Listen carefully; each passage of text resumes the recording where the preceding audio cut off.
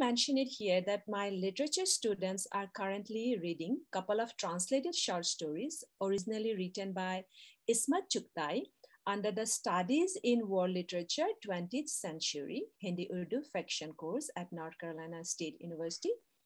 English translations of these stories were taken from the book Ismat Chugtai, Lifting the Veil, Selected Writings, translated by Mr. M. Asauddin, originally from Assam. During this course, I have been continuously bringing parallel narratives of literary history and cultures of the state of Assam.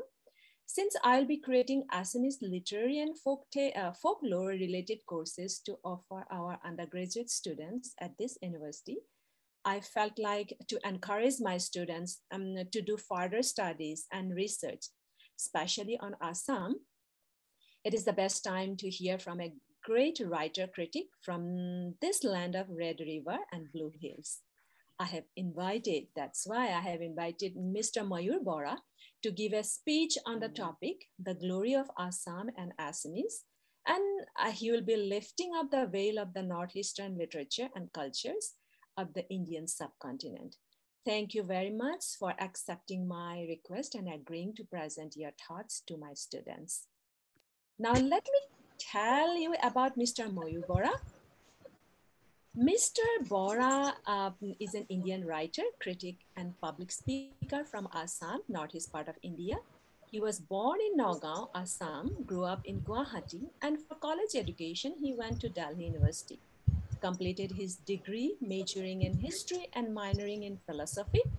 Even though worked as a banker for 25 years, Mr. Bora took voluntary retirement from the job to pursue his passion of reading and writing.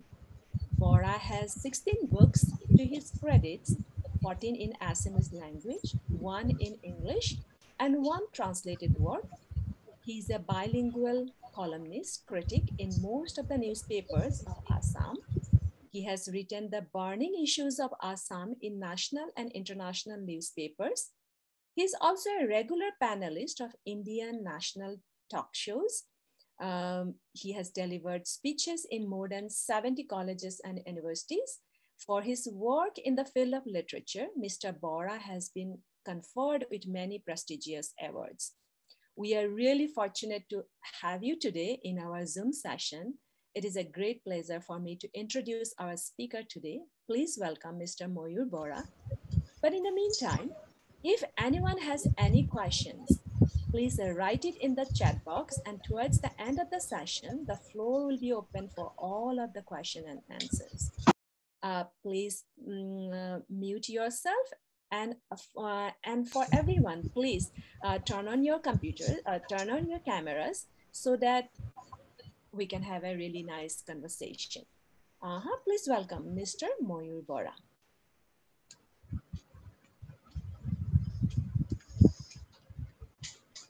Thank you, Dr. Fukan.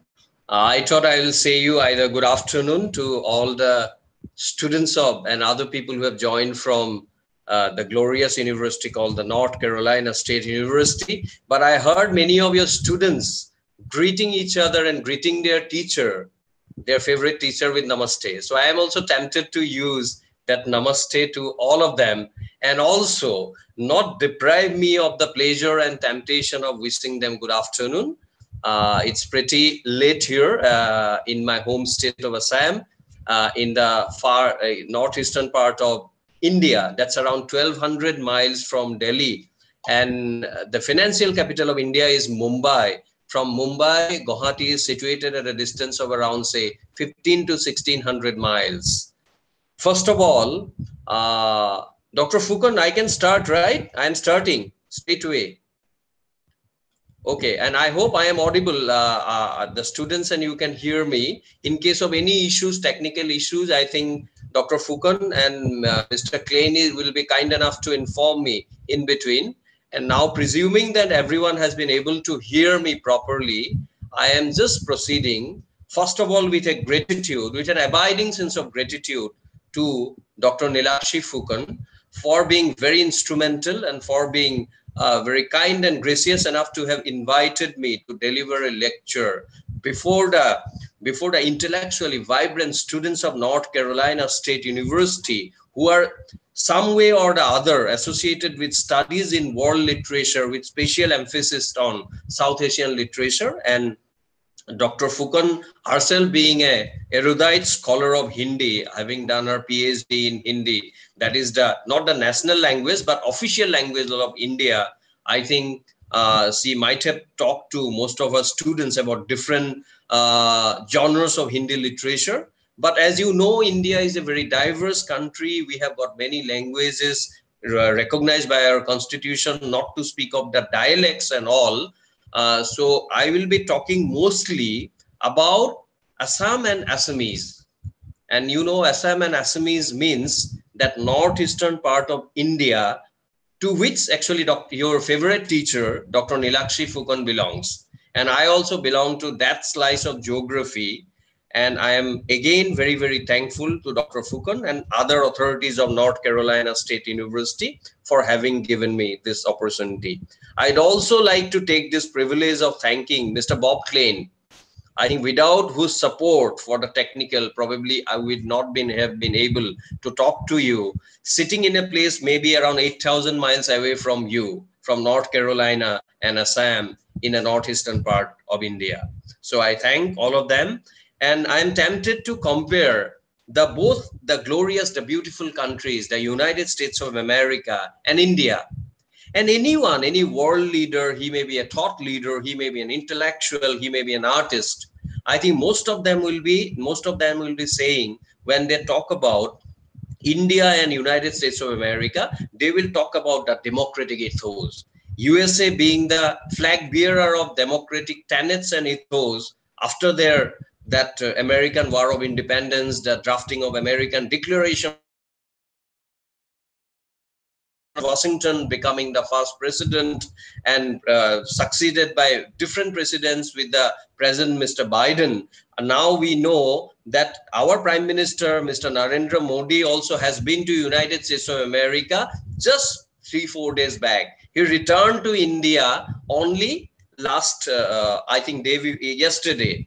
But why I am telling about the politicians are not very important, but the important fact is that when we talk about democracy, we also talk about democratic tenets and ethos. We also talk about the implicit ideas of diversity and pluralism for which United States of America is best known in this world. Everyone appreciates, everyone salutes USA for their military power, for their financial power. But I feel as a student of human behavior and other aspects of society and all, I think my students here, you will agree that United States of America, one of the most important reasons for being the most important country in the world is because of the fact that America has always been cherishing and celebrating diversity and pluralism. And that has been the DNA of American democracy. And same is the case, India being a nascent democracy in comparison to USA. We became independent only in 1947, whereas USA we know in 1776. So there is a gap of around 150, 160 years. But even then, we are tempted to remember, we are tempted to compare that United States of America and India, they are in today's world, two of the largest democracies of the world. And when we say largest democracy is always strengthened. They're always being invigorated by the people who inhabit that geography which celebrates democracy. And for that reason, United States of America and India, I think there are a lot of similarities. And you know, when we talk about diversity and pluralism, there may be some differences also. It is very rightly said, one scholar said some time back, that it is always our similarities that bring people together. But if you want to remain together, I think your differences are very important. My differences with Dr. Nilakshi Fukan would be very, very significant in sustaining our intellectual friendship. We can discuss, we can debate, we can have divergent opinion on issues, and at the same time, we can conclude and we can have a cup of tea at the end of the day. And why I'm mentioning about the cup of tea, I think you will come to know, because when we talk about tea, somehow the name of Assam and Assamese, especially the land of Assam, gets equated, or maybe the two sides of the same coin is one side if you will find Assam, on the other side you will find Assam tea. I was with a lot of interest, I was watching when Dr. Nilakshi Fukan was interacting informally with her students. I remember having seen a student fleetingly, maybe for 5 seconds, and he was holding a cup. I am tempted to believe, if he doesn't say now that it was not tea, let me go with the belief that he was having tea. And when you have tea, somehow as an Assamese sitting in Assam, I feel as if we are creating a bonding. We are creating a kind of friendship without probably knowing each other. Because I don't say that tea is produced only in Assam, but Assam is mostly known for tea, and more than 50% of India's tea is produced in Assam. And when we talk about Assam, Assam is a very small slice of geography within India in terms of area. But in terms of many other things, in terms of hospitality, in terms of some amount of camaraderie and bonhomie with people, there will be bad people everywhere in every geographies. In Assam also you will find. But even then, I will tempted to say that Assam is known for that incredible sense of hospitality. Despite not being geographically very, very big, we have been able, because we have been endowed by nature to produce tea, which is known for its aroma, for its strength, and for its a very different kind of peculiar characteristic, which any tea lover will be very, I think they will be very happy, or they will be very easily able to appreciate that, but it is very difficult to define.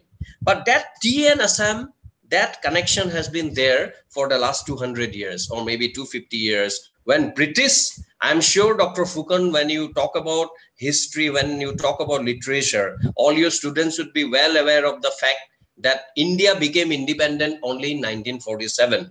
Before that, for more than 200 years, we were under the Great Britain, United Kingdom or Great Britain. And during that point of time, when British was occupying this land called India, and Assam being a part of that, credit goes to some of the local Assamese entrepreneurs, as well as some of the visionary British leaders who could find that a peculiar kind of what you say uh, that tea leaf, or typical kind of leaf which has been drunk by the local people. It was been found by British, and they tried to compare this with something which they have also seen, or some of their friends have seen in China. And after a lot of research, after a lot of discussion on that, after many years, maybe after 2-3 decades, they have come to a conclusion that I am not going to the scientific name of it, but they came to a conclusion that Assam tea is also a different variety of tea. And as you know, Europe and the Western world, they got acclimatized with tea only 400-500 years back. But Chinese people and some of the people in India, maybe some of the Assamese, they were associated and they knew about tea. They drank tea for quite some time, which 500 years back got introduced to the Western world. So I am not saying that Assam tea is the best tea in the world, but the fact that Assam today is known for its tea, that's why I wanted to collectively reminisce, collectively remember with all your students and other people who have joined this class, that Assam and tea, they are two sides of the same coin, not for all technical reasons, but for different kind of what you call virtual reasons. Technically, you can always find fault with the theory that a state or a geography cannot be associated only with a beverage called tea. But for all practical purposes, I think Assam and tea are intertwined, closely interconnected with each other. And that's why I thank Dr. Fukan for showing this beautiful Assam tea that she has presented. She took all the care to present before us the tea and how people are working in the tea field, and how ultimately, how with lot of toil, lot of labor and all, ultimately we get our beverage in the morning, or when we go to a restaurant, or when we go to the North Carolina State University canteens. I'm sure you'll be having a lot of canteens where people have a lot of fun, and much more fun before the COVID pandemic came 2 years back. At that point of time, I'm sure tea is a drink which has been universally liked and drunk by most of the people, most of the students. And I think people say that it can be a very, very invigorating drink. So that is the link with tea and Assam. Secondly, I am tempted to remember what Irish scholar, dramatist George Bernard Shaw said. I was harping on diversity. I was harping on pluralism, and why diversity and pluralism are the engines, are the driving force of democracy, and why those things are very, very important. So it was something, GB Shaw statement. GB Shaw, like your Mark Twain of United States of America, and also Oscar Wilde, this three troika, this triumvirate, are known for their very, very witty statesmen. They apparently, it seems very, very witty, but it has got a lot of meanings which can make us think about some of the very important and serious issues of the world. GB Shaw once very famously said that America and England are two countries separated by a single language, by a common language. And he was harping on how people speak English differently.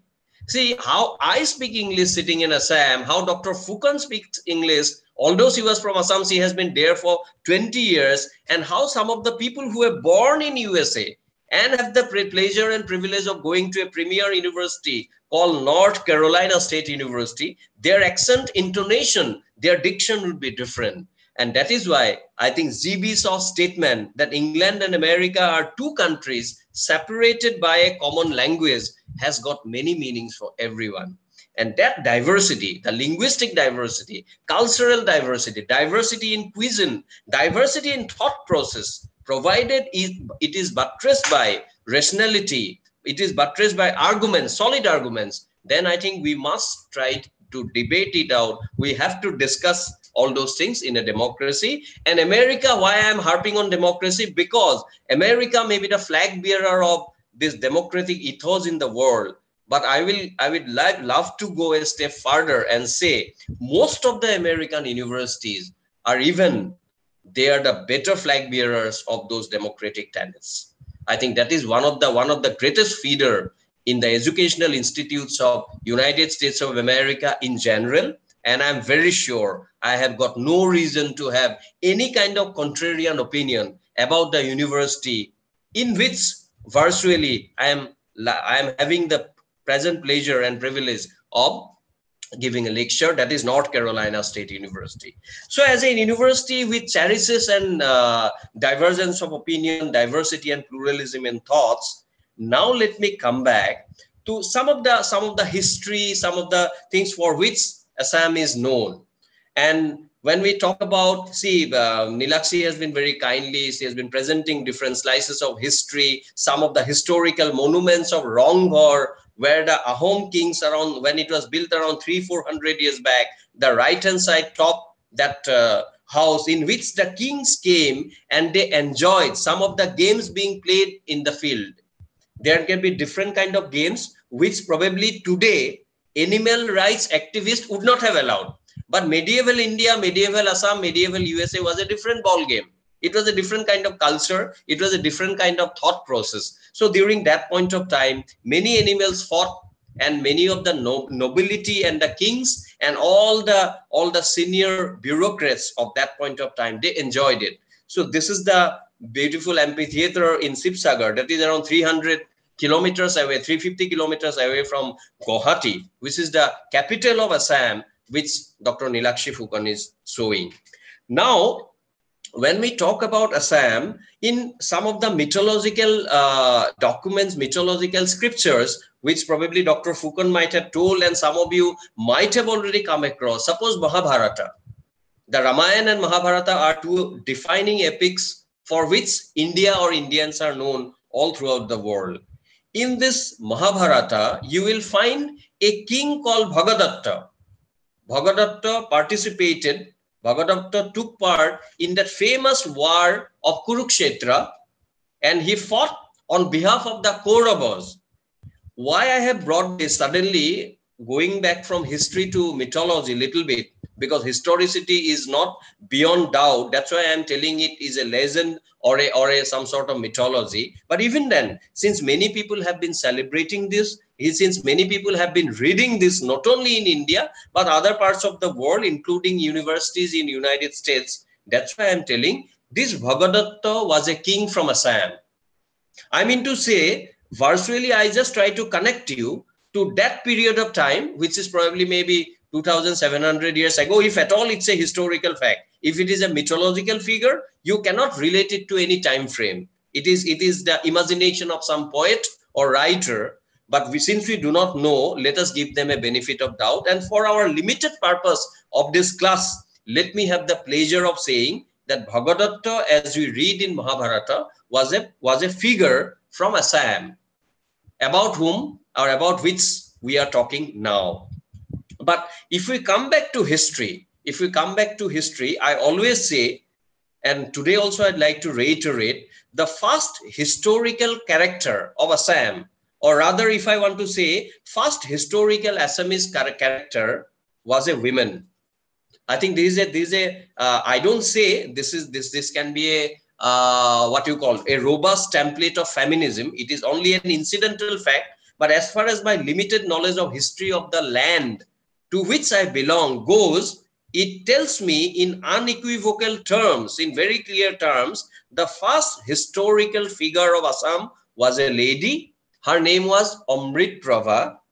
And we came to know about her from the accounts of Kalhan, who is a very famous historian in other parts of India, that is Kashmir. And Kalhan's Raj Tarangini is a very, very important historical document which has documented, which has narrated the stories. Stories mean the real stories. It's a book of history about different kings of Kashmir, and also mentions about Amrit Prabha, who was a daughter of Kamrupa, that is the earlier name of, or Pragjyotishpura, earlier name of Assam, who got married to the king of Kashmir, Meghabahan. His name was Meghabahan. And that is why I say the historical character. And I am not just for the heck of it, I am trying to remember a queen. I am remembering her because after getting married to a king in Kashmir, which is around 2,500 kilometers, maybe 1,600 miles in US standards, you are more used to tell things in miles, I believe, 1,600 miles away, but she left her mark in a highly patriarchal society 2,000 years back in Kashmir. How she did?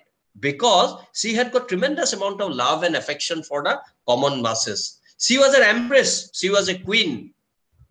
She was a daughter of a king in Kamrupa and went to Kashmir for marriage, due to marriage. But she did some social work. She built some monuments.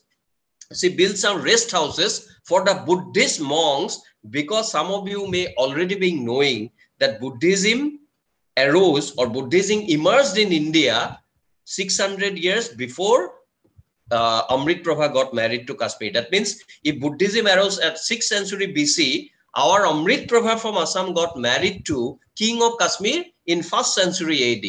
That means a gap of 600 to 700 years. So that is I want to say the first historical character of Assam was a woman. And I personally,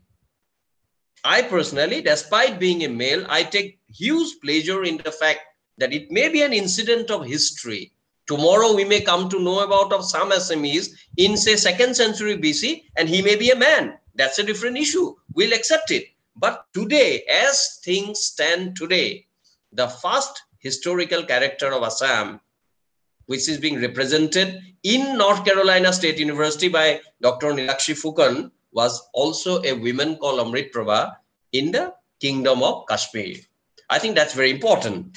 Secondly, I will not be going into much detail because that was not my idea. Only some of the important slices of history which other people may love to relate to, since they are also exposed to study it in world literature with emphasis on 20th century Hindi-Urdu fiction, as has been taught by Dr. Fukan. So if we come back to say around 6th, 7th century AD, we come to know about a king called Bhaskar Barman in Assam, about whom the Chinese traveler Huan Sang wrote. And I don't want to I don't want to tell you what a traveler wrote about a king. Traveler, if he is treated well, that's a normal human tendency. They will be writing well only. And you know, medieval times, ancient times, it was already a king-centric, an emperor-centric narrative being developed by many of the court historians and many of the travelers. I don't blame them. I don't blame them in retrospect. Today, sitting in 21st century, I cannot blame them. I have to judge them in the context of the time in which they lived, in which they wrote. Now, my only point here, limited point is, I'm not interested, or I think my students also may not be that interested to know about what Huan Sang wrote about the king. But he wrote about the Assamese people and Assamese language. These two things are important. 7th century AD, that means 1300, 1400 years ago, Huan Sang said the language spoken in Assam was different from what he saw in other parts of India. That means that was the time of the Assamese language. That was the time in which Assamese language started developing a distinctive character of its own. I think this is important. This is not king-centric. This is a development. This is an intellectual development. This is a linguistic development which has been recorded by the eyes of a traveler who came from China, whose name was Huan Sang. Point number one. Point number two, my dear students, what I am trying to highlight and underline, point number two is, he also wrote about the hospitality of Assamese people. So, I don't know, I cannot give you a proof of that hospitality of Assamese people. If at all somebody can give you a proof, it is the smiling lady, Dr. Nilakshi Fukan. She will be able to give if you go to her place. But at the same time, I don't say that I don't provoke you to go to her place tomorrow itself, but give her some time. I'm sure she will give you a slice of Assamese hospitality. And thank you. Sorry for being a little bit of informal at times, because otherwise it tends to get boring. So I beg my apology, Dr. Fukan. I'm not trying to pull your leg, but I'm just trying to say, in a present day classroom, someone sitting in North Carolina and someone talking on Zoom from Assam. So in that context only, you are bound to come in, and you have come in. And if you feel you are sandwiched between love and respect of your students, nothing else. Anyway, coming back, the 15th century Assam or 15th century India, I think some of your students might have already read, the Bhakti movement grew. Why? What is Bhakti movement? You suppose in Christianity also you will find Catholics and Protestant. In Protestant you will find Baptist and many other denominations. The old religion generally tends to be conservative, and the newly branched out one, generally speaking, there can be some exception, they are more progressive, they are more radical. So what has happened, the Hindu religion and some of the other religions in India, they became lot of ritualistic, cumbersome, and they became expensive for the common people, because there is a class between the God and the commoners. And to simplify that, Bhakti saints emerged in different parts of India. And Assam did not lag behind. In fact, Assam can take deliberate and rational pride in the fact that the photograph of the saint, which Dr. Fukan has shown now, Mahapurush Srimanta Shankardev, he was a versatile genius. And his versatile genius has been endorsed by scholars from other parts of the world also. I am not saying, just because I am not harping on Assamese hospitality, I am not harping on the beauty of Assam or the taste of Assam tea, or I am not harping on the intellectually very advanced or the genius of Shankardev, just because of the fact that I am also an Assamese. No, this is a classroom. We have to be guided by some of the intellectual accepted yardsticks. Based on logic and arguments, we have to talk. So even basing my things on those arguments, I am saying this because this man, I always treat him, many people in Assam treat him as God or semi-God. I treat him as a man. as a flesh and blood man, and I really get astounded that what kind of genius he was. He was a social reformer, he was a religious preacher, he was an artist, he was a sculptor, he was a musician, he could sing, he could dance, he could annex some plays, and most importantly, genius is one part of it. But most important, I personally, and I'm sure your students, and you will also agree with me on this point, that his thought process and principles, the religious order which he established, simplifying the Hindu religion, there was no middleman between God and the devotees. And it is always good. That's why religion became simple. Religion became a direct kind of interconnection between the God and the devotees. And in the process, the middleman who takes a lot of interest for some other reasons, earlier times, or even now, in all the religions, not only in Hinduism, degree will vary from religion to religion.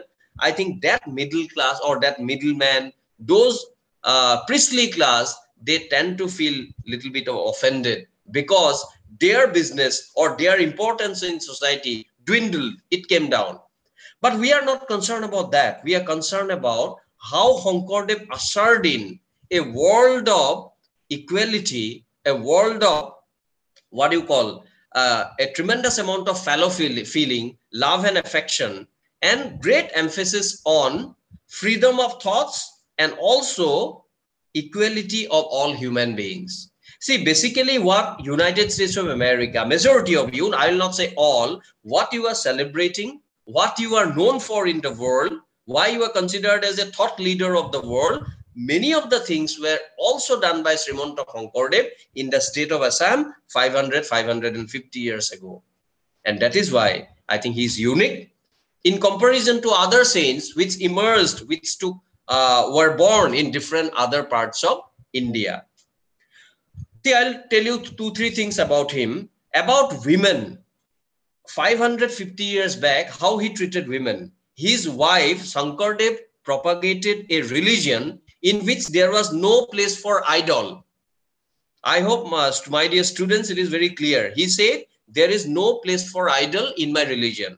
It's a direct contact, direct devotion, unalloyed, unceasing, unflinching devotion of the devotee on one hand and God or the supreme deity, the Vishnu, on the other hand. Now he comes and tells that there will be no intermediary, there will be no icon, there will be no idol in this religion. Now what happens? His wife, Kalindi Ai, himself worships or worshipped an icon at her home. It has been endorsed, written by Lakshminath Besbarua, the doyen of Assamese writer who took part in formulating the modern Assamese language and literature, and who extensively wrote about the man Lakshminath Besbarua. On the left-hand side, top left-hand side, you will see a 20 rupee stamp of India in which Dr. Fukan has collected the photograph of Lakshminath Besbarua. Besbarua writes about Shonkardev and Shonkardev's wife worshipping an icon or an idol at her own place. But Shonkardev never told or never pressurized his wife to shun or to relinquish idol worshipping. So such was his respect for freedom of women thought process. Ultimately, it was done by his own disciple Madhavdev, who prevailed upon Shonkardev's wife that you please discontinue worshipping this icon, because your husband, the great Guru Shonkardev himself, was propagating a religion in which there is no place for any idol.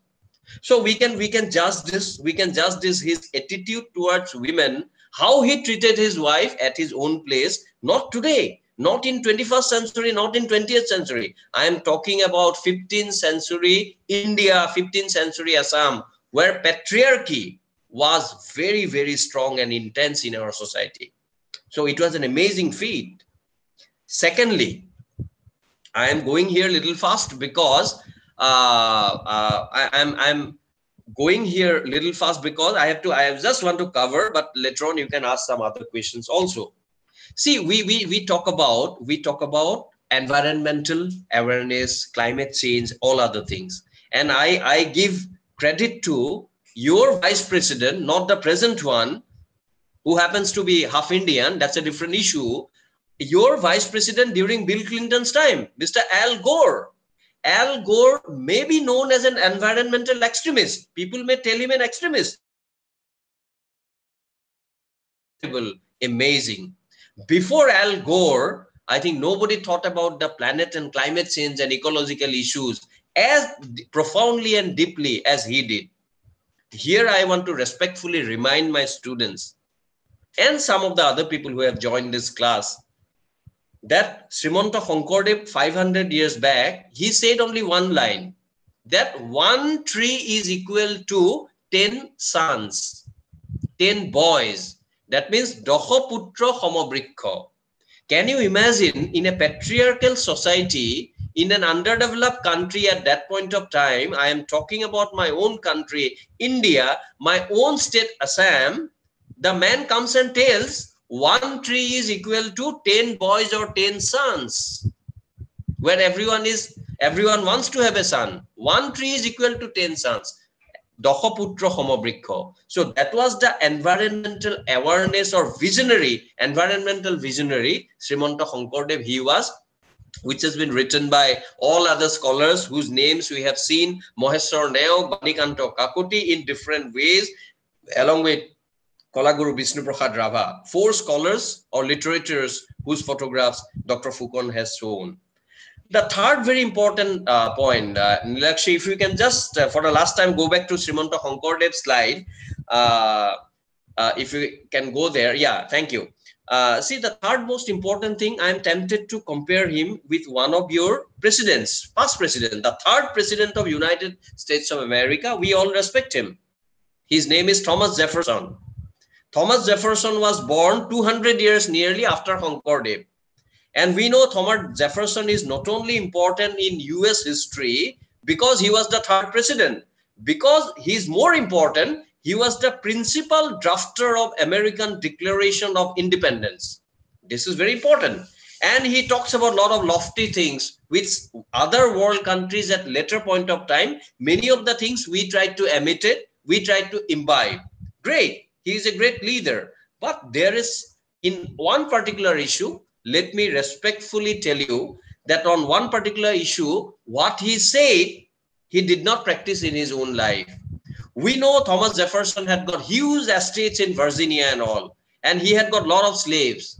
He was criticizing slavery in many of his writings, but in his own personal estate, he has got a lot of slaves, which George Washington manumitted his slaves on his death.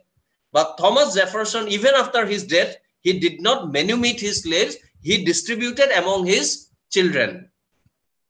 I am just telling this aspect where he did not go by what he preached.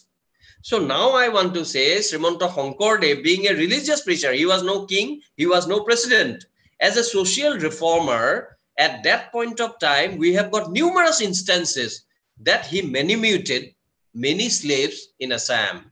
Of course, one caveat that slavery in United States of America in 18th century was quite different from the kind of slavery we had in 15th century Assam.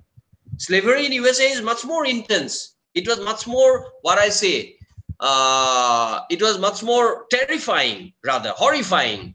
In Assam, it was simply milder, but even then, he manumitted them. So this is 3 areas, non-religious areas. Generally, I don't want to talk about religion because religion generally have a tendency to divide, whereas other human ethos, your pain and my pain is same. Your suffering and my suffering is same. Your joy and my joy is same. So our human emotions, sans religion, can unite us. You may be sitting there in North Carolina State University. I may be sitting in a place called Guwahati in Assam. But we can be united by our human feelings. But if we bring in religious issues, there may be, I'm not saying all the time, people may be divided because people generally have very strong opinions about their own religion. Even atheists and agnostics, they also have their strong opinion about their atheism or about their agnosticism. Anyway, leaving aside that, I will, since I was talking about environment, I will also try to talk about Nilakshi, Naranarayan, who was there during Shankardev's time and even afterwards. Here I would like to give an example of a British traveler, Ralph Fitz. Ralph Fitz came to India 400 years ago, and Naranarayan was a king on the western part of Assam and present day Bengal. So I was astounded when I first read, because Naranarayan's kingdom had hospital for the animals. That means veterinary hospitals 400 years ago, as recorded by a British traveler called Ralph Fitz, which many of our local historians did not record. A British historian. That's why I really appreciate the good points of other countries also, and we have to learn the good points from all the places. And that's why I'd like to say Ralph Fitz's statement that Naranarayan in Assam had a veterinary hospital 400 years ago also tells about the glory of Assam and Assamese, which is the main topic today. And friends, again, I would like to reiterate, what I am telling is absolutely based on history. It is not because of the fact that I belong to this place and I have got some fancy ideas about the place and I have got a very good audience today, intellectually vibrant audience. That's why I will say anything about my state. No, never. Everything in an academic surrounding, academic ambience, everything has to be based on, as I told, now I would like to reiterate, on solid arguments and rational thoughts. Otherwise, it will not be accepted by the world. Anyway, now I'd like to come to American Baptist missionaries. You know, friends, most of you are Americans. Some of you may not be born in America, but America is your country. Now you celebrate America in a very different way, in a diverse way. I respect that. Why I'm saying? Because I don't know that it may be a diverse group, and some of you definitely you are born American and you are America. You carry America in your cultural, in your intellectual DNA. I respect that.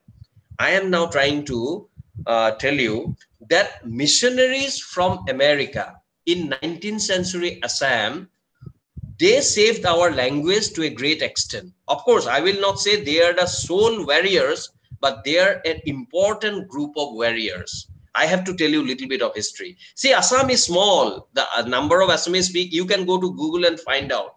And our neighboring state of Bengal is quite big. And the Bengali speakers number is also quite huge in the world. So what has happened? I'm not blaming anyone. I'm just telling you a statement of fact. In 1836, when British came and occupied Assam, like the mainland India was occupied first, and subsequently due to some historical factors, they came and occupied Assam in 1828, Lower Assam, the western part of Assam, and 38, the Upper Assam also, the eastern part of Assam. In between, they thought that there's some similarity between Bengali and Assamese. I'm sure, Dr. Fukan, you might have told about different languages, and Assamese, Bengali, some of your students would be aware.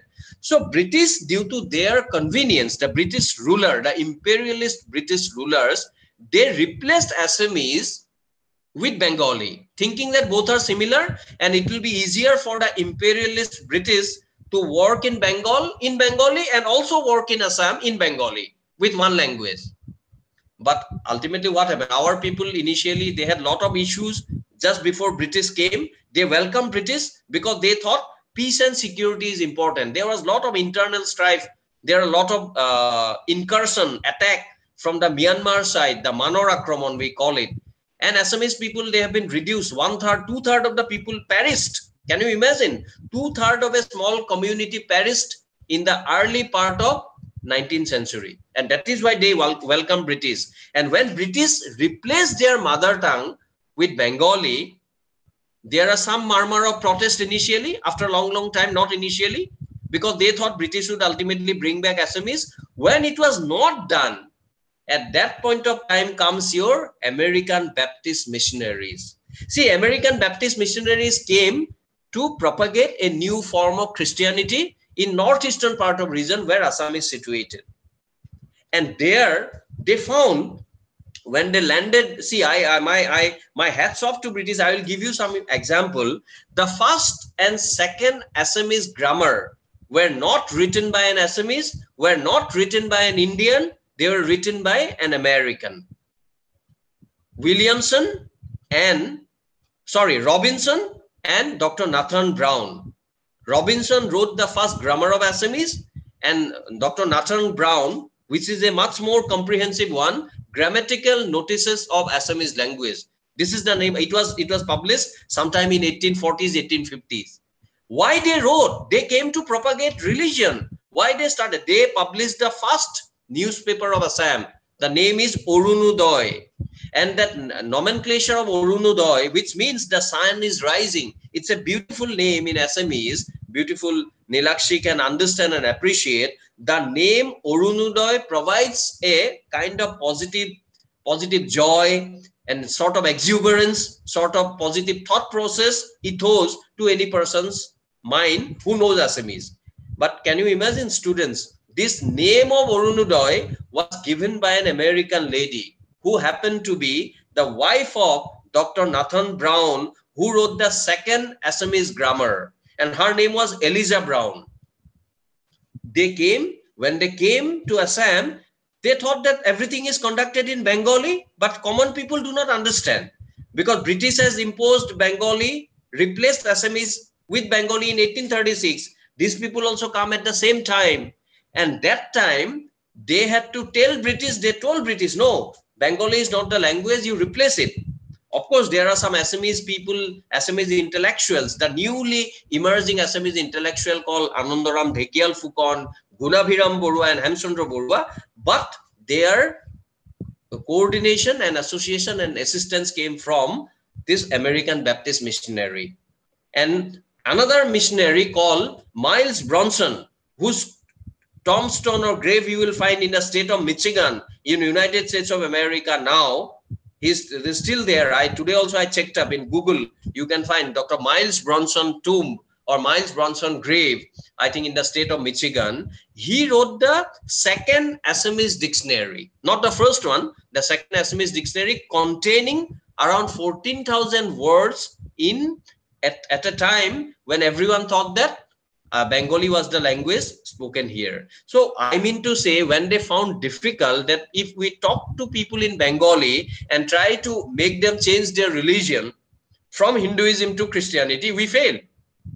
And that is why they started publishing Assamese journal, newspaper, Orunodoy. They started writing Assamese grammar book. They started publishing Assamese dictionaries. And they laid the foundation of, I'll not say they are the only people. There are other Assamese emerging intellectuals whose name I already took.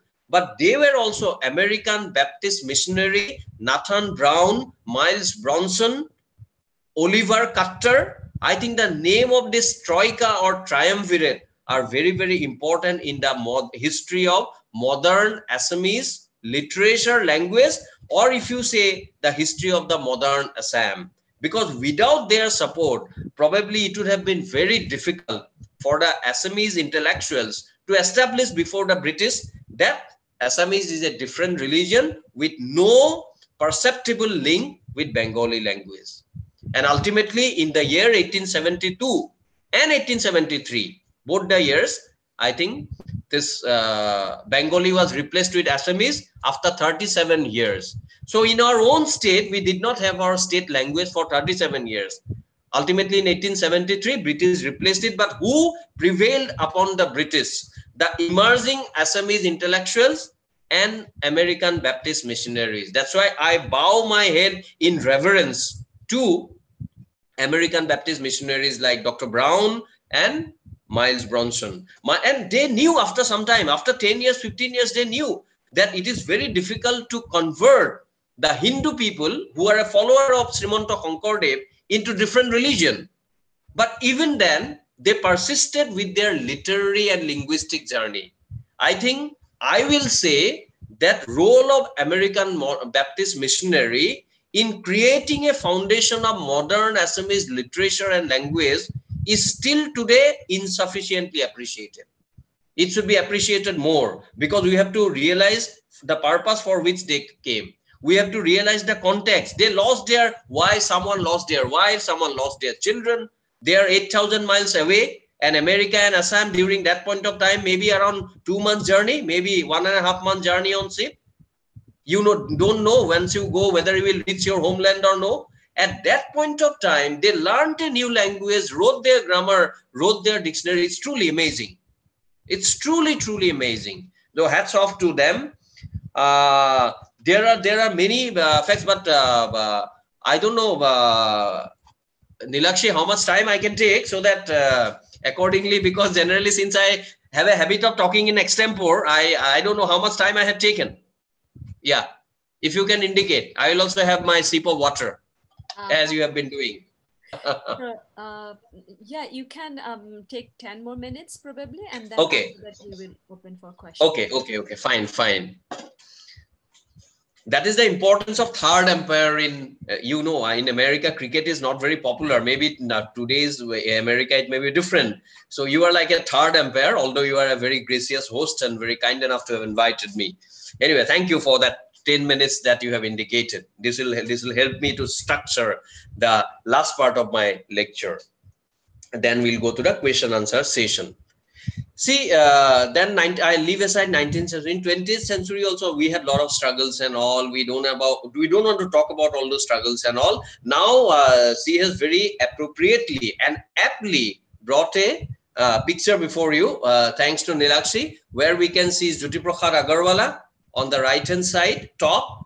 Then two ladies we see, left-hand side, Nolini Bala Devi, Dr. Mamoni Roysham Goswami, who happened to be my teacher in Delhi University in in 90s of last century. So I can also say, although despite not being an old man, that I studied in last century in Delhi, and now I am in a different century and in a different place. And most important is Dr. Bhupen Hazarika. Dr. Bhupen Hazarika, who symbolized in modern day Assam outside world. And many of the people, I think he is the most well-known Assamese, has been awarded. All awards are not very important, but I'm just saying he has been awarded with Bharat Ratna, the highest civilian award given by Government of India. But the most important award is with his songs, with his kind of lyrics and the kind of thoughts. He was thinking about the humanity at large. He was thinking about the exploited. He was thinking about the people, the persecuted people, the marginalized people, the peripheral people. And that is why Bhupen Hazarika lyrics are very, very unique. And he was the main force. He was the main modest, what I'll say, robust template who identified the sense of being a modern Assamese to the outside world. And this Bhupen Hazarika had a very, very interesting history in USA. In 1949, 2 years after Indian independence, Bhupen Hazarika goes to the one of the best university of USA, the Columbia University.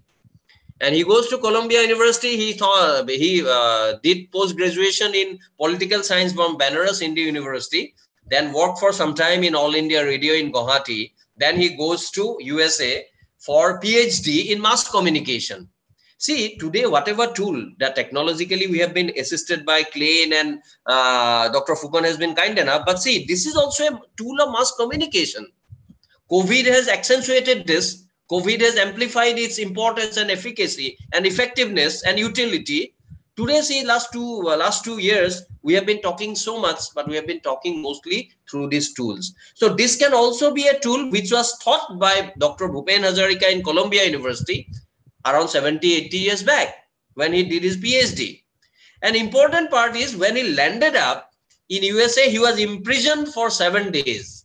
I am tempted to recount this story to the students. You will wonder what happened. He came for PhD in Columbia, and straightway he went to jail he went on ship, I think, not by air.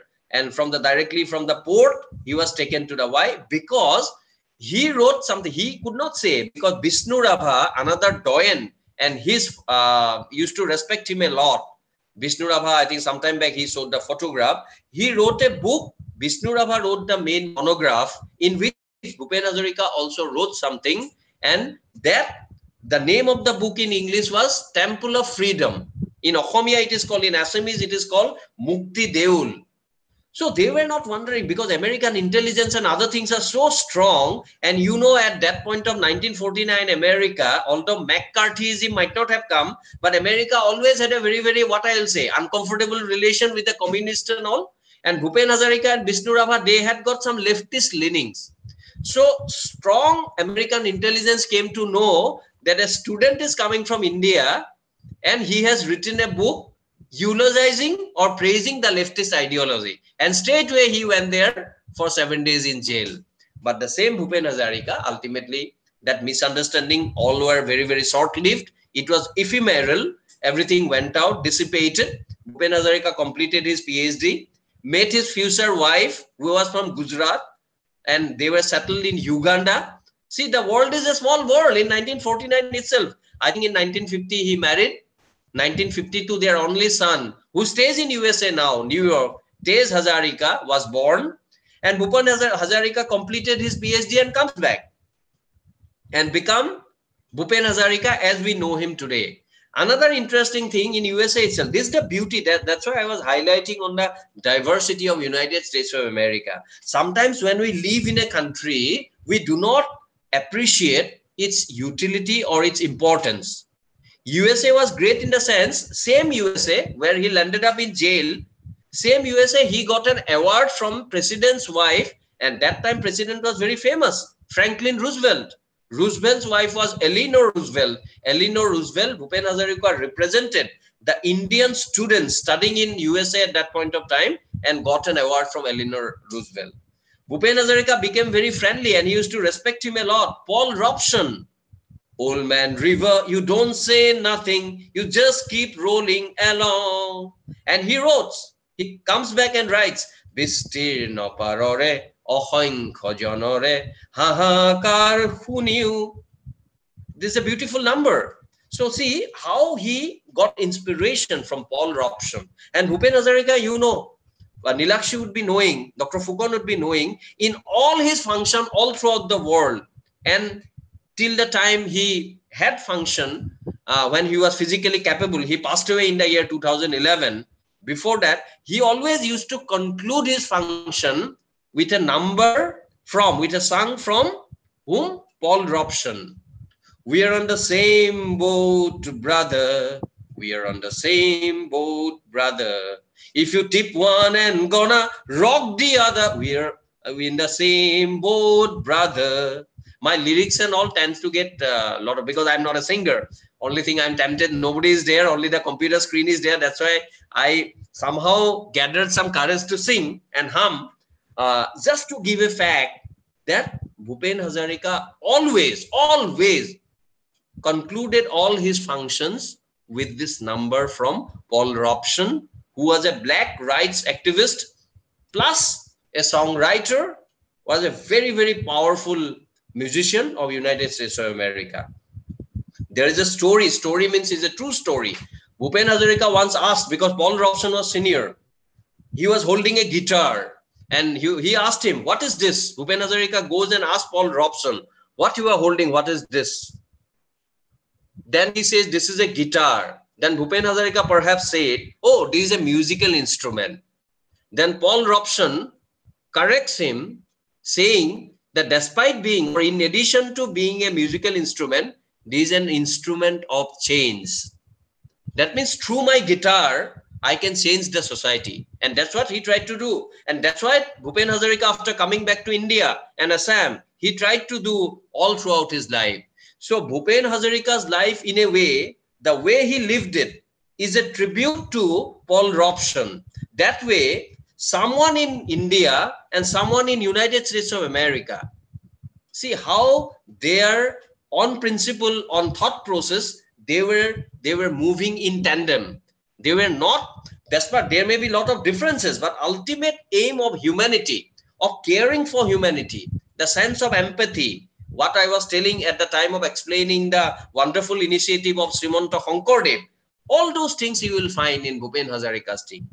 The reasons for which USA was known, I told some time back that liberalism, the free thought, freedom of speech, democratic tenets, liberal principles, all those things used to pulsate, all those things used to throb. Rupantore he jagat dunia kore e mor gayatri mantra. That means this is the sacrosanct mantra of my life. Change, as we say, change is the only constant of life. That's a very famous axiom or maxim or dictum. Similarly, in a very, very musical sense, our Jyoti Prasad Agarwala says that it is what you call rupantar, the change. Change is the only constant in a very different way. The importance of change, because change is inevitable. Change you have to embrace. This Zoom and Google, the fact that I am talking to you through 8,000 miles away on Google or on Zoom, this is also change. We cannot be allergic to this change. We have to accept it. So otherwise, this wonderful opportunity being given by North Carolina State University, I would not have been able to reap its full benefit. But I don't know what kind of benefits I could give to my dear students. I while concluding, because time seems to be over, so at the time of conclusion, I would like to say only one or two things to my dear students. It is not intended for other senior people who might have joined this class. I sometimes have developed butterflies while called that there is a class, because I generally try to talk in a very freewheeling way, without being what you call influenced very highly by the intellectual underpinnings or academic overtones of an university or a classroom. But even then, I would take this liberty and request humbly to all my students that what I try to tell about my place, my land, my people, it was based on facts. I don't expect all of you to go into depth of all the issues what I tried to highlight. But if some of you at any point of time, if you feel like, see, I'm a man who will be giving highest importance to your free will, because I was telling that we have to cherish that free thought, your freedom of thought and freedom of speech. If at any point of time, if you feel that I want to do something which may be directly or remotely associated with the state of Assam or the Assamese people, I am telling you, giving you a commitment, solemn commitment before Dr. Nilakshi Fukan, Dr. Klein and other people, that I will be very happy to help you out in whatever way may be possible for me sitting in Assam if you want to do something. At the same time, I wish, first of all, like any human being on this planet, I will wish, let this pandemic go. We should be able to unmask ourselves after knowing that there is no virus in the air. That should go. That will be a collective prayer for everyone. But leaving aside or coming aside from that collective prayer, my students here, if I can tell those 20, 25, I request all of them, so that whatever potential they had and whatever aspiration they had in their eyes, I hope they will be able to translate those aspirations into reality, and they will be assets to the society. I will not say the society of the United States of America. They will be assets to the human society, because that is what human potential is capable of, and that is what a premier institution like North Carolina State University is eminently capable of transforming their potentialities into being the ambassadors of humanity. I hope they will be able to do it, and people like Dr. Nilakshi Fukan will guide them with all their earnestness and sincerity. Thank you, Dr. Fukan, once again. I pause here. If there is any question and all, if I feel I'll be able to handle it, definitely I'll try to answer their question. Thank you. Thank you very much, Mayur Bora. So, yes, we do have some questions. First, I would like to invite Aman. Aman, can you hear me? Yes, Please I go can hear ahead and ask your question. you. Okay, so I had a question earlier when you mentioned the Bhakti movement. So I did some research while you were talking about it, and I wanted to ask, did the movement, since the Bhakti movement had they had like a different philosophy that transversed like religious and cultural groups and was adopted by different demographics throughout India. Did that, like, was it adopted by religious groups, or were individuals from groups, like, did they deviate towards like that common practice? Okay, I think that's a very, very insightful question. I thank you for that. Whatever little I have understood from the question you asked, it's a very important question in the sense. See, Bhakti saints emerged mainly in medieval India in different places of India. See, when we talk about different places of India, there may be 15 of them or 20 of them. I talk mostly about Srimanta Shankardev in Assam. Basic, if you see, by and large, their philosophy and religious tenets are same. They say there should not be any intermediary. All of them stood for simplicity of religion. All of them wanted the cumbersome, expensive procedure of religion to go. But here your important question comes in. In case of principal deity, the principal God, they are different. Shankardev said Vishnu. Nanak, ultimately he preached Sikhism, ultimately which branched out as a separate religion. The Sikh, the people with turbans and all, you might have seen in different parts of USA, huge in numbers, and that's a separate religion itself. He also started as a bhakti movement only, but since there are a lot of differences, it branched out as a different kind of religion. Okay. Secondly, Ramananda. Some of the other saints, their principal God was different, Rama. So if you take a very, very, what you call objective view sitting in 21st century now, I will feel these names are important at that point of time. Names will be important for you and me also when we worship them. But when you try to analyze them in a classroom, in an intellectual way, analytical way, then I think more than the names, whether he is Vishnu or Rama, the modus operandi of reaching that Vishnu or Ram, the principal God, is very, very important. And there, almost all the Bhakti saints, which were born in different parts of India in a span of 300-400 years. It initially started in South India, in Karnataka, Tamil Nadu and all. Later on, it came to Maharashtra, North India and Assam, where I talked about extensively. So all those things came, but by and large, they stood for simplicity and they wanted that cumbersome religious procedure, which ultimately harms the common people who are already been devastated by different other factors, like his crop might have failed, because medieval India is a different ball game. It was a different kind of culture, different kind of economy. So they have got many issues, and despite having those issues, if they have to, while worshipping God, if they have to go through a elaborate procedure, then it was very, very taxing on them. So on that particular point, standing for simplicity of religion, almost all Bhakti saints are equal. But on other issues, which you have rightly highlighted, there are some nuanced, subtle differences. Thank you. Thank you. Thank you. So next question is coming from Gyanam Mahajanji. She's at University of California, Los Angeles. Gyanamji, please go ahead. Unmute yourself. Namaskar, and thank you very much for your talk.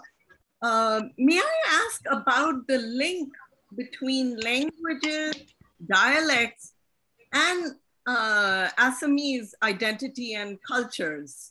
See, for me, there is no one-to-one link, or it's difficult to define one Assamese culture. It's always cultures, right? And that's why I'm wondering about the role of dialects spoken by the different indigenous peoples of Assam.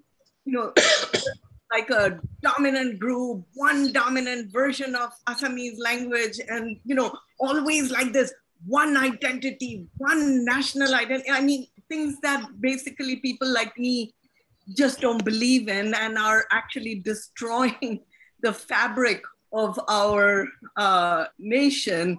So on a smaller level, just to do with Assam, someone like me would like to caution against, what's being done to our country on the national level, being done at the Assam level, and kind of pitting people, one against the other. I know you referred to India as a democracy, and one could kind of argue about that. But anyways, I will leave you to answer this question. Things that have been happening these days. So I am talking about the current context where a set of people at the border with another state can be so driven by such an irrational feeling. So I was just looking towards you know, because I know you are the person I can ask this. Yeah. Can I answer that, madam?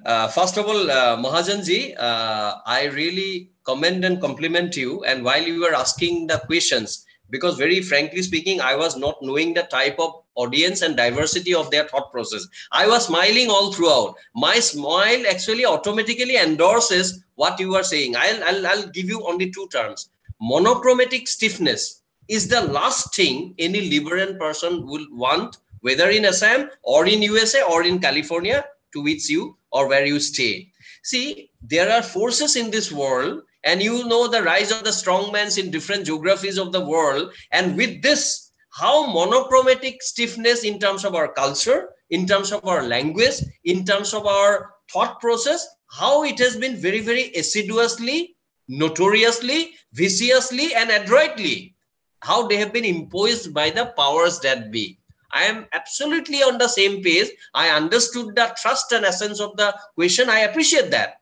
I appreciate, because this is the reason, that's the beauty of engaging in a debate. But here I have to tell you, in terms of Assam also, Assam is a mini India. It may sounds like a cliche or a platitude or a hackneyed phrase, but even then, in a sense, see, I am an Assamese speaker. So in a way, if I take a very narrow sense, which many people do, many people even now also do, numbers are coming down. Many people feel we are the people. It's some kind of ethno-nationalism based on a language which is, they say that, accepted by Indian constitution. There's a lot of Sanskrit words, lot of tribal this thing. So this is the language, and through this language, we will try to dominate others. There is a section. There is absolutely no denying the fact. But fortunately or unfortunately, I do not belong to that. That is why I say that dialects, you have very rightly pointed out. That means you know about the history of, you may be knowing much more than me. You know, when you talk about dialects, see, the Bodo people, the Missings, the Karbis, the Dimasas, they all have their dialects. And they all have their, if somebody has a patent on their motherland, if all of us collectively known as Assamese, which some of the tribes they will object to, that also I know. I am telling you frankly, if collectively, for the purpose of this discussion, we assume that we are all Assamese, even then I will say, I will go stick my neck out and say that tribal people who are the original inhabitants, they have got their primary patents, if I can borrow that word from the scientific lexicon, I will say, on the state of Assam. But there are many, madam, during Assam agitation time, during many time, you will find that, you know, before French Revolution, someone said, no, middle class mind is an asset, but middle class mentality is a liability. So this kind of liability we also see, but only positive factor is, despite the rise of strongmans in different geographies of the world, equally importantly, a thought process has come and started animating the collective consciousness of Assamese people, that if you have that kind of domination, that you are Assamese, you will talk only about Assamese. No, that has to go. You have to be inclusive, not in meetings, not in sloganeering. You have to be inclusive in practice. Because preaching something like, I myself was referring to Thomas Jefferson. I have got highest respect for him. But about slavery, I cannot have that sort of respect for him. So what you preach, you have to practice. I can only tell Gyanam ji that I try to practice to the best extent possible. I am a human being with my failings, susceptibilities.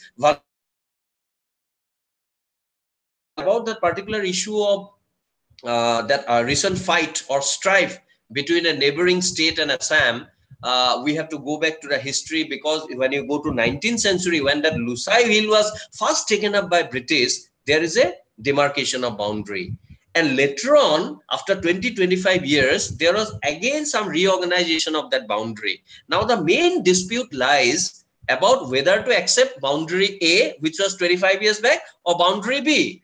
Now the problem, had it been only boundary A and B, it could have been solved. I can tell you, people like you and me could have solved, but there are people who do not want this problem to be solved.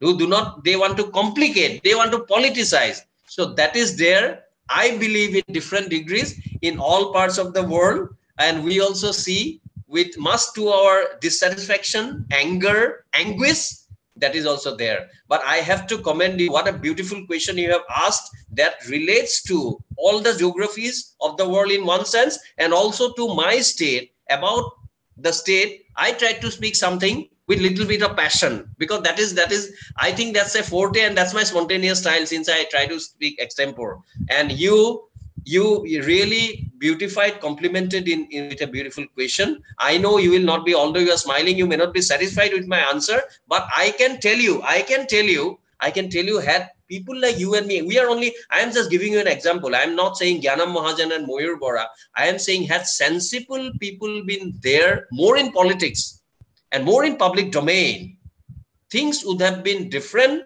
and things would have been better. That's my firm belief. But we'll not rest. We'll try to.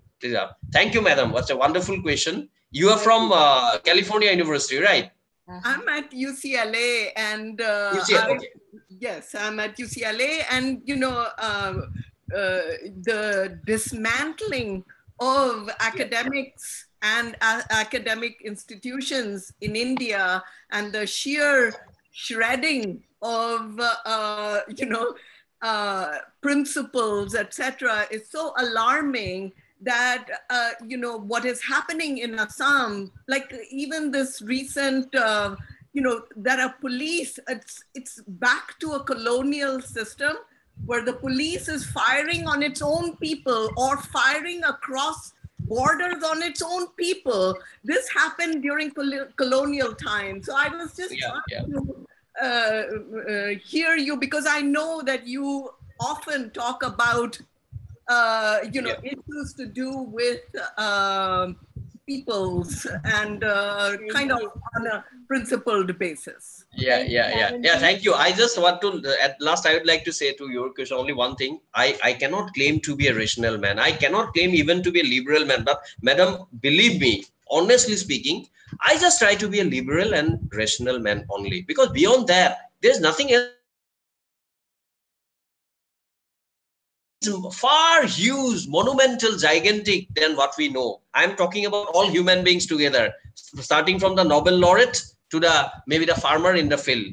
Because the quantum of our things we do not know is so huge, ultimately we all can be equated. But there, if you try to be rational and liberal, if not anything else, you can make your surrounding society a better place. Thank you, madam, for a wonderful question. Yeah. Mayur, we have a couple of questions. Okay, Niana, can you please go ahead?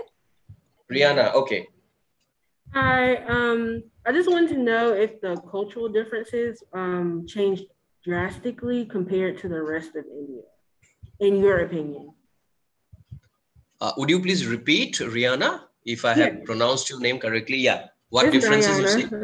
I was just wondering if the cultural differences have changed drastically in Assam compared to the rest of India, in your opinion. Okay. You see, there's a very broad question. It's a very important question, but it's very broad. Cultural differences, you said, right? Cultural differences, changing of cultural differences in different places of the world. When you try to compare a state with the country to which that state belongs, or if you compare that country to the whole world, I think you will get different kind of answers. My hunch, my presumption, my thoughts on your question will be, see, certain differences will be there, certain changes have to be there, will be there, and that has to be welcomed by the subsequent generations. But there are certain changes which I think some of the things in the world should remain as sacrosanct as it was there 200 years back. I'll tell you, respect to elders. See, sometime back earlier, you might have heard about child marriage, you might have heard about sati, you might have heard about that casteism in India, or the people, how other colored people fare in US. We want all those things to go. There cannot be two opinions on that. But what I mean to say, certain things, when you talk about differences, the new changes and differences on certain spheres, certain realms, we have to accept it. See, now with COVID, we have accepted many other things. I am very sure, being a young lady at some point of time, 2 years back, you might have never worn this mask, but now you have made it a part of your life. That's good. That's good for your health. That's good for the health of the society in which you inhabit. So similarly, this is a change, we have to accept it. But there are many in your state, in your country, in my country, in different countries who do not accept that, who says that there is no pandemic. People are making a fuss out of it. See, anything just for the heck of being contrarian, just for the heck of being that I am a different man, I have a different opinion. That doesn't mean that you will have any sort of opinion which cannot be supported by any stretch of imagination or rational thought. So your question, without doing a substantive, profound academic research, it is very difficult. If you ask me that cultural differences that you see in Assam vis-a-vis Tamil Nadu or vis-a-vis say Indianapolis or Minnesota or California, it would be very difficult to say. So that's why I am saying some differences. See, nobody can escape. It is an inescapable reality of life that differences will be there, but certain differences we have to welcome, and certain differences we must repudiate. We should not welcome it just because of the fact it's a new fad looming over the mental horizon of the people at this point of time. Right? Thank you. Since Thank you so much. students have classes, they already left. Most of the students already left. So Landon, would you like to ask your question? Landon, Fatima, Mayuk, you still have your questions, right? Okay, go ahead, Landon. Sure. I was just, I remember towards the beginning of your lecture that you were talking about Assam being famous for tea. I was just wondering, is that because of the British Empire? Or was it before then that Assam was famous for its tea production? Okay. That's a very important historical question. See, history doesn't, we cannot explain the fact of history with the help of ifs and buts. That's my thought about history. But even then, I would like to say, had British been not there, British came for their colonial and imperialistic designs and reasons. We all know that. But in the process of that exploitation, colonial exploitation and all, they brought in little bit of modern education. They brought in railways. They brought in little bit of industrialization. Also, although at the same time, India was also de-industrialized, drain of wealth took place. There are many theories. I don't want to go into detail. Coming back to your pointed question of had British been not there, whether the tea industry would have been, I personally feel tea industry otherwise also would have come, but it would not have flowered, or in the initial period, it would have probably run into a lot of rough weather in the beginning because of British effort. See, in the first 50 years or 60 years, they exploited. See, they are the colonial masters. They exploited, fact. But at the same time, the tea and other things, British had got, see, what people used to say, that sun never sets in British Empire.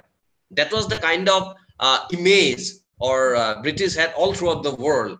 And that point of time when British comes and tells, and I go and tell 150 years back, I think both will not carry similar kind of weight. I would have desired that this thing also would be accepted with the similar kind of enthusiasm and gusto, but no, I have to be rational. So what British did was, in that sense, was something extraordinary for different reasons, which helped in developing the tea industry to the present level. But at the same time, I would also tell you the exploitation of the laborers, which are mostly from mainland India. I mean to say they are not from Assam, because see, this is a plantation-based industry. Tea industry is a plantation. You need huge amount of workers. Assamese people, for again, you like it, I like it, dislike it, they are not that industrious and diligent. Let me be very honest and let me make a general statement. Exceptions will be there. That's why they brought in people from Orissa, Bihar, Madhya Pradesh, the present day, those places. But the exploitation of those people was also but horrifying. So on one hand, right, I absolutely agree with you that tea industry flourished because of British push and because of the ownership was mostly with the British. Time, horrifying human tragedies also took place. So that was also a reality. Thank you. Thank you. Thank you. Fatima, I'm really sorry. Go ahead, please. No, you're fine. First of all, thank you so much for the lovely lecture. I just had one quick question. I was researching the state of Assam, And Okay. I believe I think it said in 2016 that the state of Assam was trying to increase tourism. And so they signed a contract actually with Priyanka Chopra. And so I saw a couple of their commercials of Yeah. advertising, like you said, their lovely tea, their hospitality, and how it's such a lovely place to be. You know, since you live there, do you see an increase of tourism, or has it stayed the same? Oh, that's a very interesting question. Fatima, I'll say it's interesting as well as a lovely question from you. See, you are asking me the coming in of Priyanka Chopra, who is mostly based in Hollywood, not in Bollywood these days. Was there any or did it have any material effect in the number of tourists? I see, frankly speaking, I do not have the data, but I can tell you about the two narratives coming there and where I believe that also I can tell you. See, when Priyanka Chopra was roped in by giving a huge amount of money, which is quite acceptable and obvious in today's world, when you want to hire a celebrity, you have to pay. Without payment, nobody will come.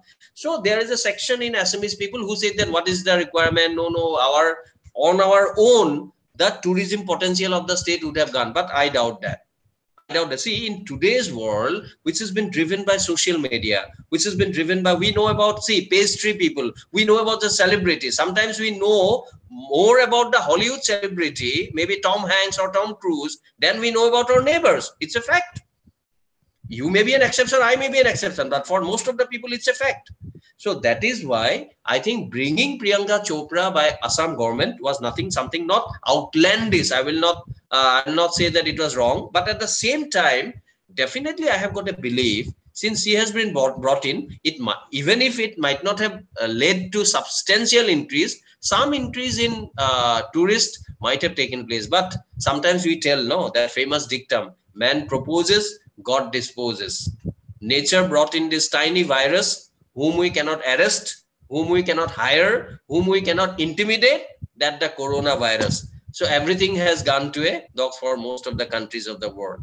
So we are back to square one. I hope in the coming times, not only Priyanka Chopra, if I can take Priyanka Chopra as a template, I want all the people, especially people like you, not because of the fact that you might have belonged to, I don't know, you may belong to Pakistan or India or whatever, you belong to a place, that is not important. The important thing is you are interested in history of Assam. People like you also can be an ambassador for Assamese tourism and other good points of Assam, if you feel in your eyes, if there is any good point.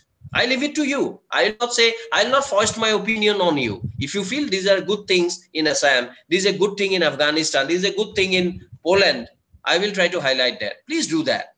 If you do that, I think you will also be our Priyanka Chopra, if I can use that analogy. Thank you. So we have Mayuk and Dipali. Mayuk, would you like to go now? Sure. Hi, Mr. Bora. We have exchanged our vowels for similar names. Yeah. My question to, thank you for the speech. My question to you would be, it's twofold. One is, what is the future of Assamese literature in the sense that where do you see it going? Second, what is your opinion on how the mainland looks at Assam? Because I like that you brought in Bhagadatta into the picture, because we know that in Mahabharata, Narakasura is relegated to Pragjyotisha, which is Assam, and Kamrup is basically where Guwahati is currently. And if we translate Pragjyotisha, it also means the city of Jyotish. And we know that astrology in modern times is magic, myth, and anything that's to do with fallaciousness. And at the end of the day, Narakasura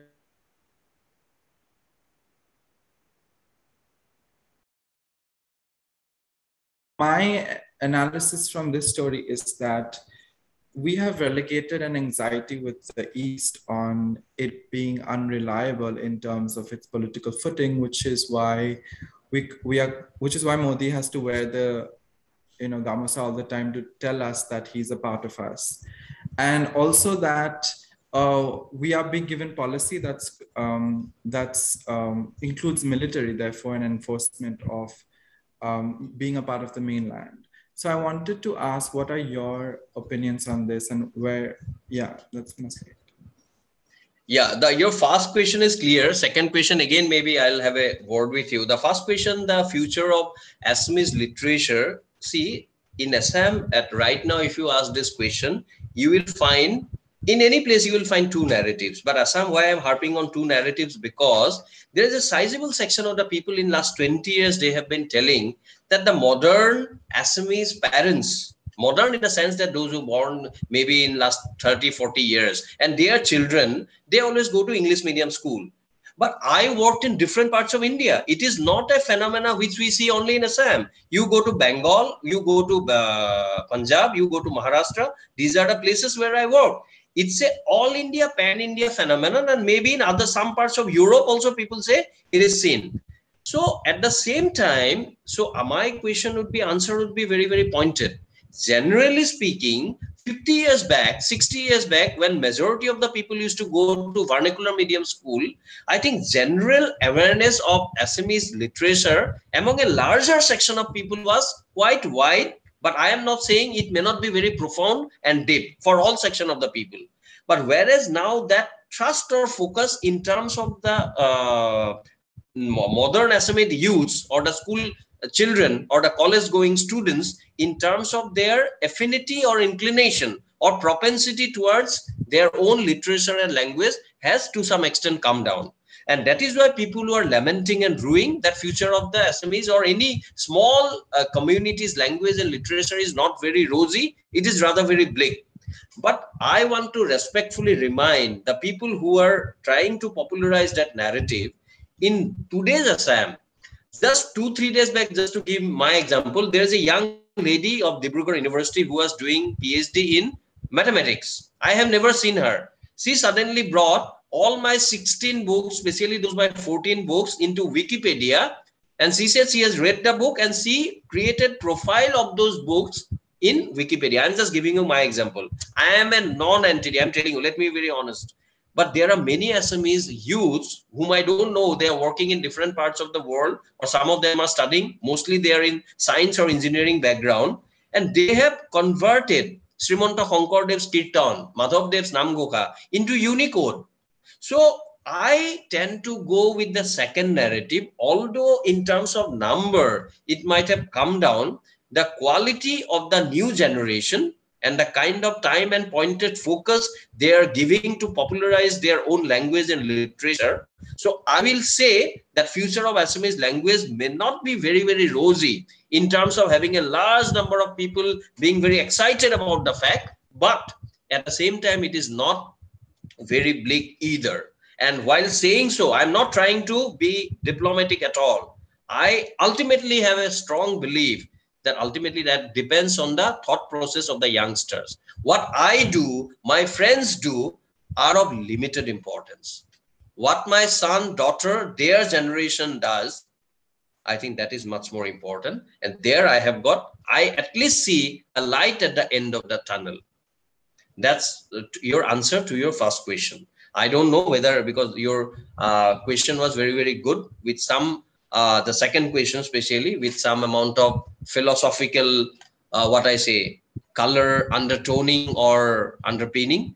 And when you mention about Bhagadatta, Narkasura, and you also know about Pragjyotishpura, why it is called Pragjyotishpura, how the name of Kamrupa came, how the name of Assam came during that Minhaj Mirzumla's time, how Assam was used by Shankaradev as a community. Kirato Kosari, Khasi Garumiri, Jobono Konko Gual, Ohomo Muluko, Rojoko, Turuko, Kubaso, Mleso Sondal. Assam was not a land at that point of time. During Shankardev's time, it was used to define a community, maybe the home community. So over a period of time, then Hujjokori Doiboggo, 18th century Dorong, in his historical accounts, he started using Assam to denote this land. Then came the British, the Hamilton's account and other accounts of other Britishers.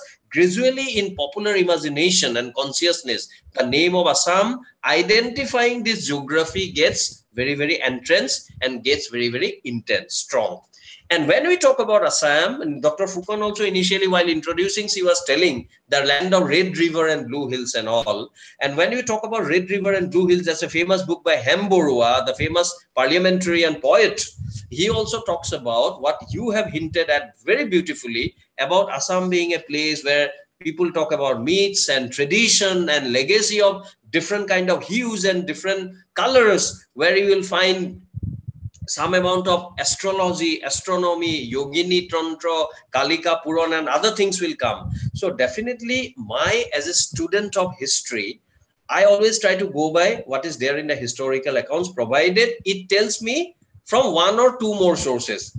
But once it is there in legends or in other what we call mythological literature, then it can gives you unalloyed joy. It can gives you tremendous amount of pleasure. But at the same time, to come to a conclusion about a particular issue based on mythological literature, I think it is something fraught with lot of dangers. And that danger, I personally feel, I don't know, we may share almost the same name or the surname, but you may not agree with me that is fraught with lot of dangers.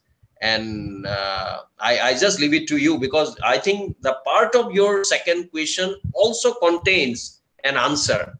And that is the beauty of your question. The question itself is pregnant with some amount of answer that might be striking you, that might be there in your mind.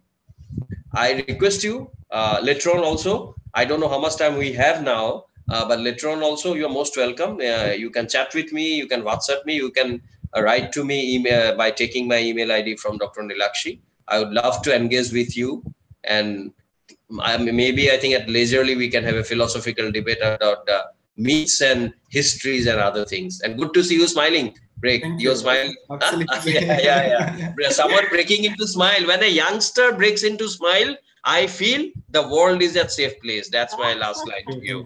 I will contact you. Thank you so much. Yeah. So Dipali has a question related to poetry, Hannah? Yes. So I joined this call in like halfway because I couldn't join when it first started.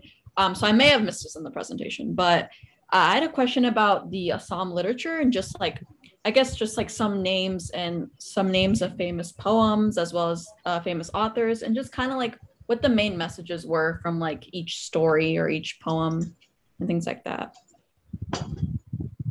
So Robert, this is the last question I'm asking you. Yeah. Would you Nilakshi, would you like to paraphrase actually what she basically was looking for? Sure. So she just wanted to know more about a little bit of Assamese literature. What are some names of famous poems as well as authors? So Okay. About poets, yeah. They say poetry is the criticism of life, and poets. I envy Dipali. I envy all the poets. I myself have not been, although I wrote 16 books and very articles almost day in and day out. I envy the poets because I just envy their capability to play with words and give a message, such a wonderful message to humanity. And poets can straddle different worlds, the Oriental world and Occidental world. And without much effort, they can do that. That's why my hats off to the poets. If you talk about the modern poets, see, medieval poets too, Hankordev was a poet, Madhavdev was a great poet. Okay, Namghokha, Nilakshi would be knowing how in all Assamese households we will find some of those things are poems only. In modern day also, first when we talk about how Assamese became important after the American Baptist missionaries helped us, we come to know about Hemchandra Goswami, who was the first Troika triumvirate who were based in Calcutta for their education and wrote the first sonnet, Priyotamar Sithi. Then Chandra Kumar Agarwala. Then Lakshminath Besburo was not I will not say he was not a poet of that order, despite his being the most important exponent and doyen of Assamese literature. So Hemchandra Goswami is one, Chandra Kumar Agarwala, Raghunath Chaudhary, Ananda Chandra Agarwala, Jyotindranath Duara. Then in the present times also, we lost them only a couple of years back, few years back. Hiren Bhattacharya, Nilamani Fukan is still present. There are many poets actually, and they have beautified our canvas, they have beautified our thought process. And that's why I say maybe on a lighter vein initially, that poets can definitely enrich and they can make me envious and jealous of their wonderful capability to give a very important message in a very brief way, in a very poetic way. So to end, I think Dipali may not be able to, I don't know to what extent you will be able to appreciate. I just want to, since you was talking about poem and all, and I also talked about Shonkordev to a great extent, maybe 10 minutes, 12 minutes on him. I would like to end this with a particular poem of 4 lines on Shonkordev written by Jatindranath Duara. And that was Boala Bhaktir Khud Dila Dharma Dila Gyan, Boala Bhaktir Khud Dila Dharma Dila Gyan, Dila Bhasha Assamik Korila Jibon Dan. Tumar Jiboni Dev Likhe ene Khadyakar Gutei Jibon Juri Bistrito Gutei Assam Juri Bistrito Jibonijar. So this is some sort of poetic tribute done by Jatindranath Duara, who was the first recipient of Sahitya Academy Award from Assam. He wrote about Srimanta Shonkordev.